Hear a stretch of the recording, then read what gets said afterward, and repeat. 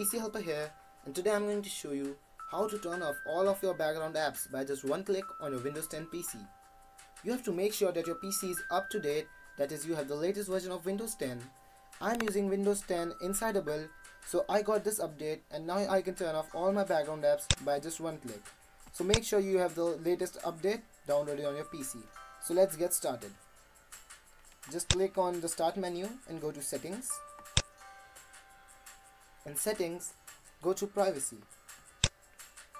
In privacy, scroll down to background apps.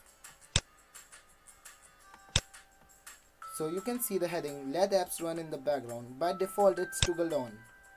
So here what you can do is manually one by one you can turn off background apps, close background apps that you don't want to run in the background, or what you can do is you can just click on this button, toggle it off, and it will click all the background apps by just one click. That's what we were talking about in the video title, that is turn off or close all your apps by just one click that are running in the background.